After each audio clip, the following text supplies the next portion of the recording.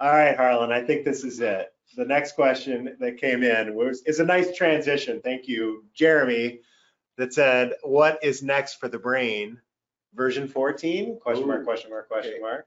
Okay, so the brain 14 isn't what we're going to talk about. Okay.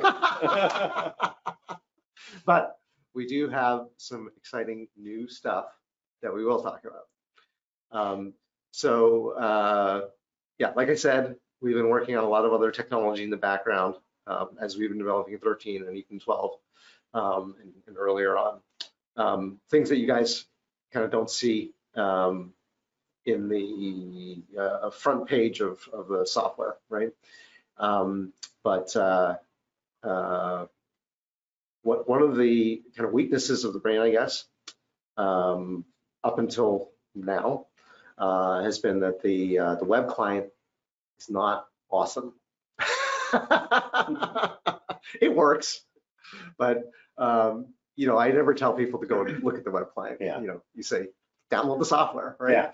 If you don't download the software, you're not seeing the product, basically, right? And it serves a good purpose, as we've talked about. You click on that sync, and you know that it goes up to the web, and you go to your home machine and download. Yeah, no, I mean it's great for the cloud is great for synchronizing and all that, right? Yeah.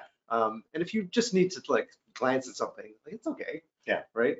But it's not, as I said, it's not awesome, right? Well, we're gonna fix that. We're gonna fix that in a big way. Yeah, we've been working on some technology for a long time now that we finally got around to saying, okay, we're going to apply this to the brain and let's see what it can do, right? And we did so, and I was personally shocked at how good it is. You know, I guess it's too late for me to say I don't want to overhype it. But, no, look at all the coming in. Charles, Magnus, thank you. Oh, thanks.